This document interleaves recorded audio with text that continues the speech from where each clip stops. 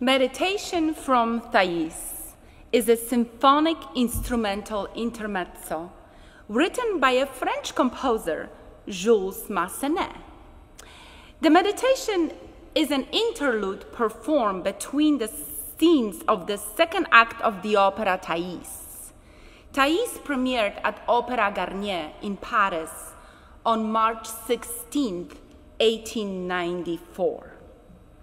The piece is originally written for solo, violin, and orchestra, but has been adapted for violin and piano and many other arrangements for different instruments as well. The meditation from Thaïs is considered to be one of the greatest encore violin pieces of all times. Many world-class violinists, such as Fritz Kreisler, Jascha Heifetz, Mischa Elman, Nathan Milstein, Itzhak Perlman, and Joshua Bell have performed this piece as soloists with major orchestras.